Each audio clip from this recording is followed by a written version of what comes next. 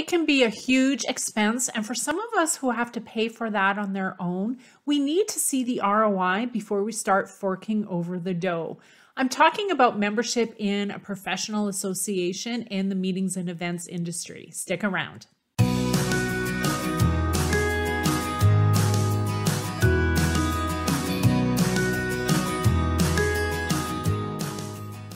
Hey friends, it's Leanne, and I recently received the renewal notice and invoice for one of my professional membership associations. And it's really at this time of year that I start to think about the ROI that I'm getting for all the money that I shell out for this professional membership. And at one point, I actually did let one of my memberships lapse. I did not see the ROI in the professional association.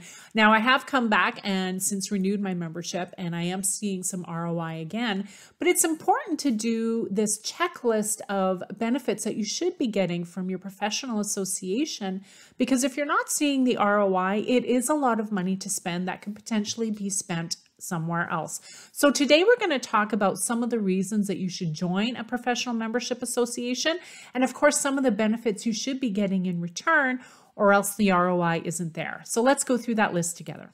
Benefit number one is networking. And this, of course, is the biggest one. We are in an industry that people meet face-to-face and business gets done.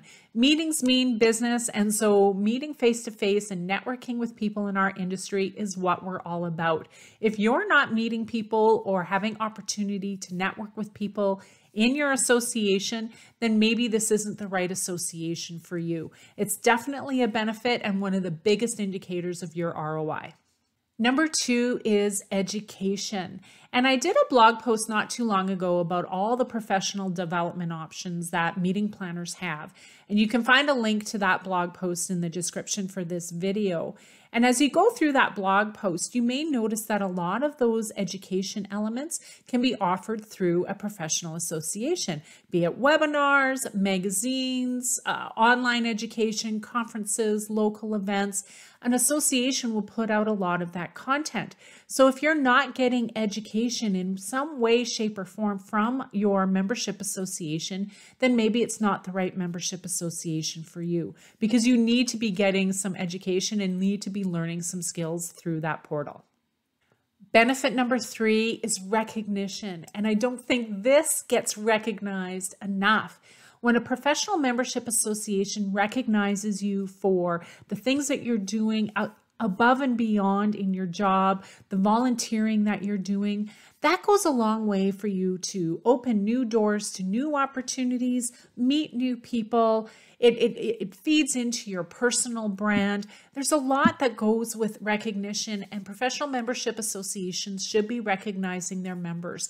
And if they're doing a good job of it, then you need to recognize that as a big benefit of being a part of that community. Benefit number four are volunteer opportunities. Now, you may think a professional membership association needs volunteers, but really it's us who needs to volunteer. We need a place to maybe exercise skills that we can't exercise at work every day, meet new people, meet like-minded people as we work on a project together. For some of us who work on our own, sometimes volunteer committees are the only team project work that we get to do. So we really need those volunteer opportunities versus the association needing us to volunteer. And it is a benefit of being a member. So make sure you look at ways that you can volunteer and give back to your association. And benefit number five are career opportunities. And the four above benefits really feed into this one, right? So you're looking at meeting new people, you're looking at learning new skills, being recognized for your efforts, and volunteering. And all of those go towards potential future job opportunities.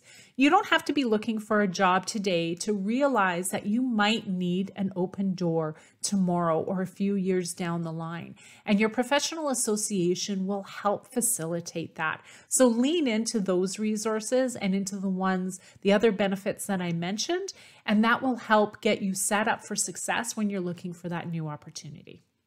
I'd love to hear from you. What do you find to be the biggest benefits of belonging to a professional membership association?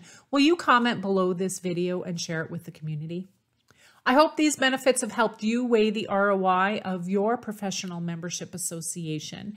And again, another benefit is having all of those great events. Stephen and I keep a calendar of industry events on our newsletter, and to be a part of our newsletter distribution, simply go on over to our website at conferencesource.net, find contact, get in touch with us, and sign up for our newsletter. Alternatively, if you download our events trends resource, you get added to the bi-weekly newsletter that way as well.